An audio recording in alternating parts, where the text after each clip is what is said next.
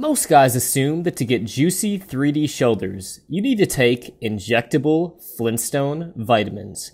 Now, with an understanding of basic shoulder anatomy and the world's best science-backed shoulder workout routine, which you are about to see, that will sculpt and grow every single muscle fiber in all three heads of the deltoid muscle, you can grow bodacious boulder shoulders, or as I like to call them, juicy 3D deltoids.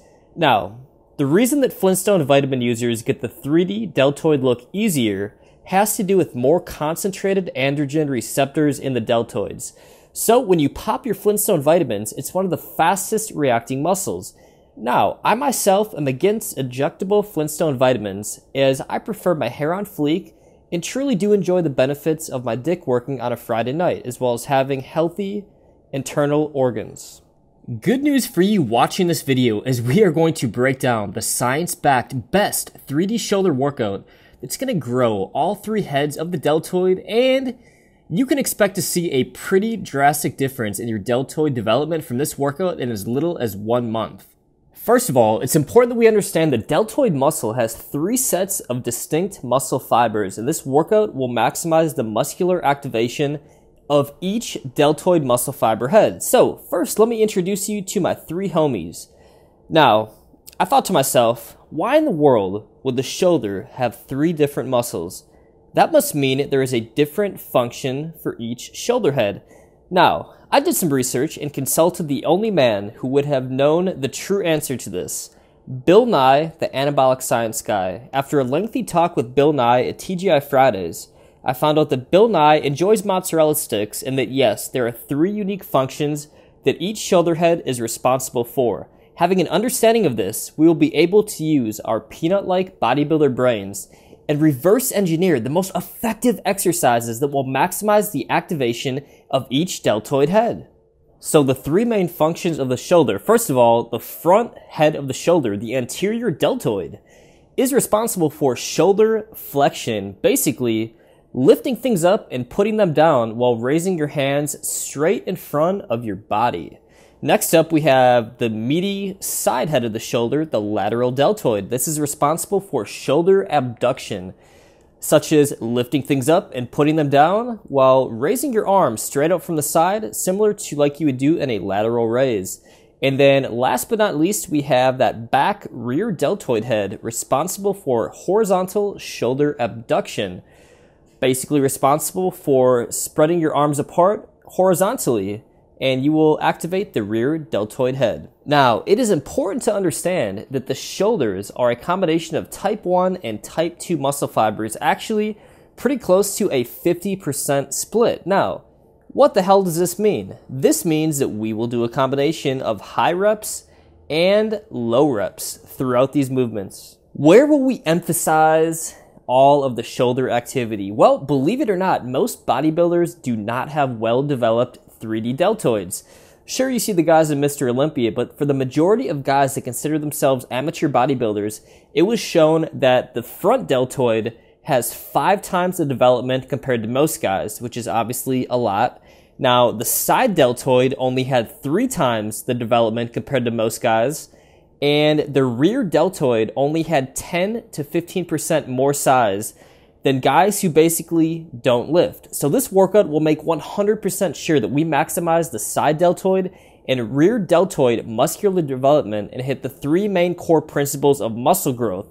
Now, there have been documented to be 3 main mechanisms of muscle growth. This is actually documented in a fancy research study from the Journal of some Muscle Building Institute, and we know that mechanical tension, muscle damage, and metabolic stress are the 3 main ways we build muscle. Since we know the deltoids are 50% slow twitch and 50% fast twitch, we will be applying all 3 of these throughout this incredible workout.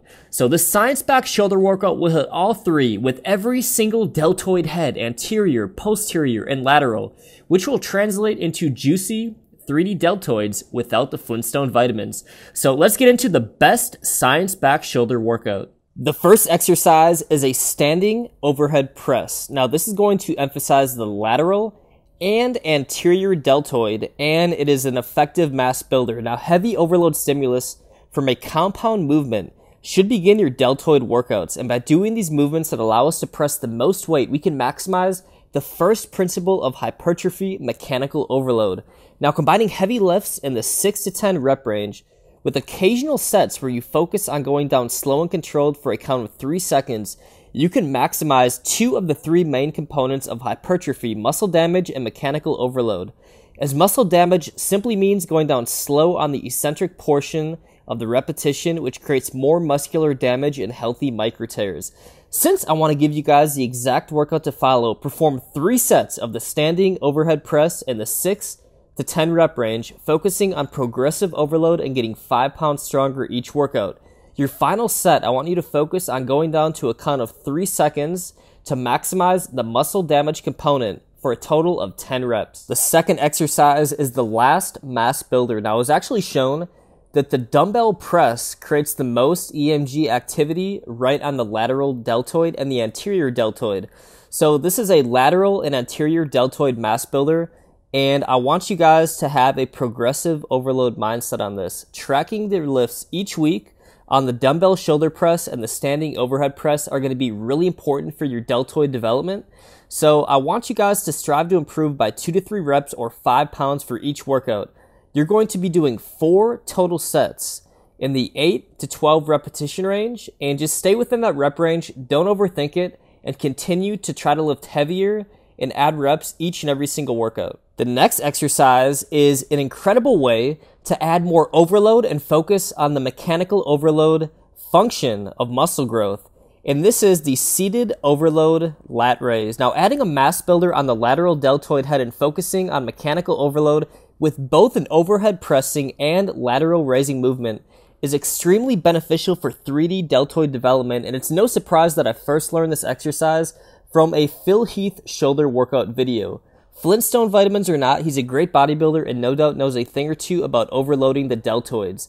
So for the seated overload lat raise, I want you guys to go 3 total sets, 8 to 12 total reps per set, and rest time is about 75 seconds. So as you can see, I'm starting and I'm using a little bit of momentum, but this allows me to put more overload directly on the lateral deltoid. Next up, we are attacking the lateral deltoid from a metabolic stress angle because we have added a ton of mechanical overload right on the deltoids. So this means higher reps and a more concentrated approach on mind-muscle connection. So with the standing lat raise, I really want you to focus on not resting at the top or the bottom of the movement and going really high repetition. Remember, this is the best science-backed shoulder workout. We've already gone heavy. We've already put a lot of overload. Now it's time to focus on metabolic stress, and there is no better exercise to really blast the lateral deltoid head with metabolic stress than the standing lat raise. So I want you guys to do 4 total sets and go actually in the 15 to 20 rep range on this. Really go high rep and focus on the squeeze and the burn. Another great exercise that I want you guys to add in your arsenal is the cable lat raise. Now, why we're doing 2 variations is the cable lat raise really allows us to focus on going down slow and controlled and keeping the muscle under tension the entire time. Since we're from a more stable position as it's on the cable machine, it's no secret that a lot of pro bodybuilders will use cables and different machines to shape smaller muscles like the lateral deltoid because you're able to focus on metabolic stress and maximizing the time under tension right on the lateral deltoid head. So I recommend throwing this into your routine right after your shoulders are really fatigued from the standing dumbbell lat raises. Jump on and go 3 total sets on each arm, so you really are not resting at all, because when you're done doing the left arm, you do the right arm and vice versa. 3 total sets, right around 15 repetitions, and very short rest time. Compound movements for the shoulders like overhead press elicit almost 0 rear deltoid activation.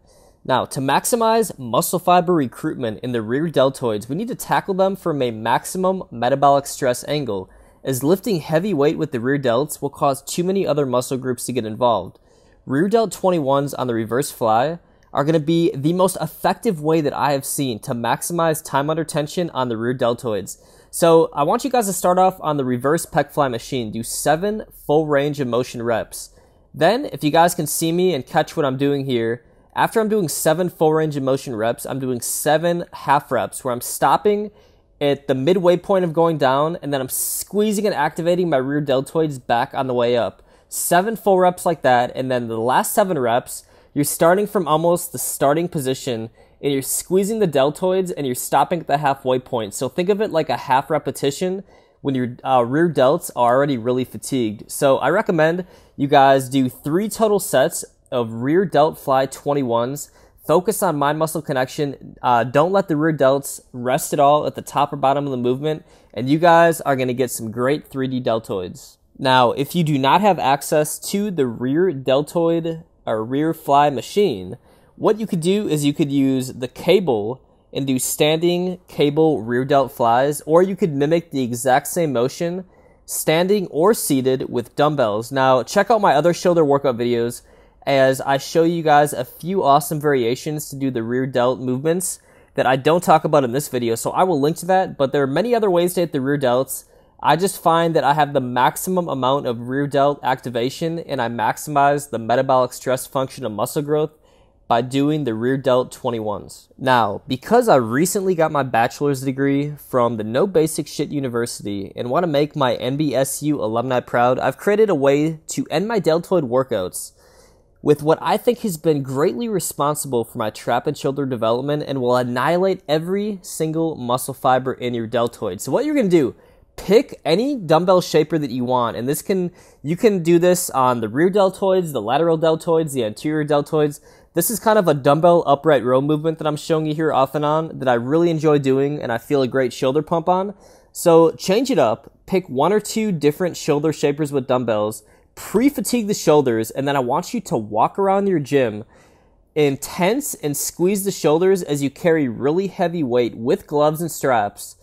You don't need gloves, but you do need straps, because what you want to do is you want to tense the shoulders, carry as heavy weight as possible, and it's basically going to create more time under tension and metabolic stress right on the pre-fatigued deltoid muscle. So as you can see, I'm tensing and I'm really trying to flex my shoulders as I carry the heavy weight. And the reason why we're using straps is because your grip and your forearm strength will fail before your deltoids do. So I want to just maximize all of the overload on my shoulders and on my deltoids. So what we're going to do is we're just going to walk around the gym, pre-fatigue our muscles. I want you guys to end your shoulder workout with 3 total sets of this.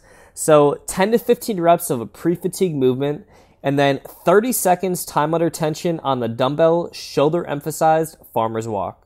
Now, I want to thank you guys for watching today's video. I really hope you enjoyed it. Make sure you subscribe, hit that notification bell if you have not already. And if you haven't tried the Superhuman pre-workout, I will link to it in the description below. Myself and my team at Alphaline personally created it to be the world's most maximum dose pre-workout. It also stacks great with our nighttime recovery supplement called Alpha Dreams. Together, you have the action figure aesthetic stack. So if you're interested and you're already investing money into supplements, I'm not saying they're miracle pills, but supplements do help you. And I think the 2 most important supplements are a pre-workout supplement that maximizes your workout intensity and a nighttime recovery supplement that helps you sleep and replenish crucial electrolytes, minerals, and antioxidants. So if you guys are interested in that, check the description below. I'm also going to link to several other training videos I think you guys would really enjoy. Thank you so much for all the support. I will have the Science of Chest training video next.